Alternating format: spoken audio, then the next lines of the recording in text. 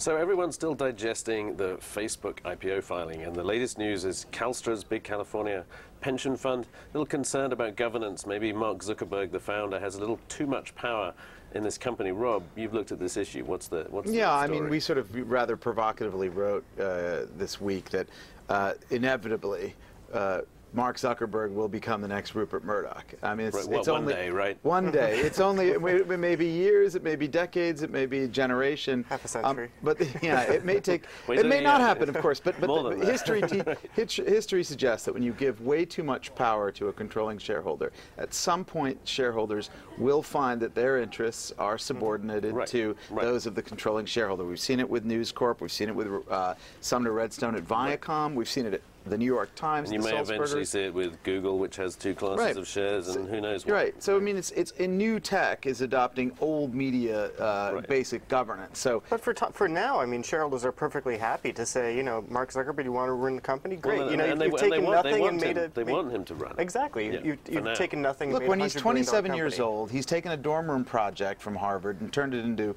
you know, $100 billion value creation steamroller. As long as he takes it to 200, as long as he takes it, be happy. I mean, so I understand that, and like I say, I mean, and I wrote in the piece, you know, for now, that's fine. However, you say shareholders don't want it, but that's the reason that CalSTRS is basically writing their letter saying, you know, we think that he's going to be. So let's just take very quickly through. There's two classes of shares, right? So he has ultra voting that way, but there's a few extra bells and whistles here, right? So you have Class A shares are a very small amount of the overall capital structure. Class B shares, he's got 28% of them. So basically, they have 10 times the votes. And they have 10 times the votes. In addition, he has been given proxy voting status by a whole bunch of shareholders.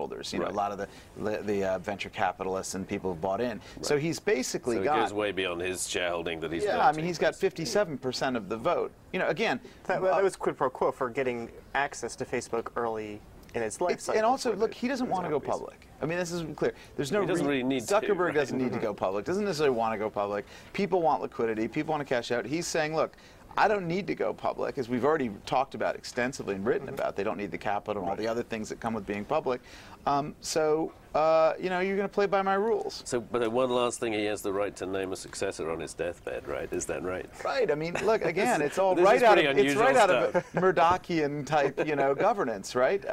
Look, if you can get away with it, go for it. I just don't think shareholders should necessarily let him give him a free pass, and if they do, you know, ultimately they'll come to regret it. Right, we'll leave it there. We'll be keeping a close eye on the Facebook IPO, and there'll be more from Breaking Views tomorrow.